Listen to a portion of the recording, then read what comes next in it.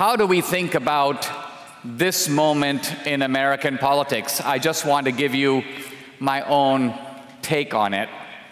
I came to America at the age of 17. I remember looking out of the airplane and seeing the skyline of New York as the plane descended on JFK.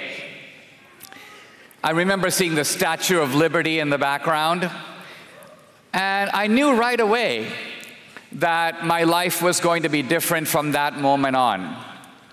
I intuitively realized that I was going from the margin of the world, in my case, a small town on the outskirts of Bombay, India, to the center. And I also recognized that in America, there was such a thing as an American dream. India doesn't have a dream. No other country has a dream.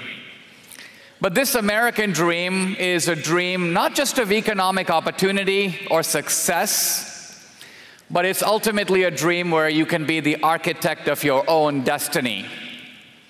America is a country where you can be in the driver's seat of your own life, in which your destiny is not given to you, it is constructed by you.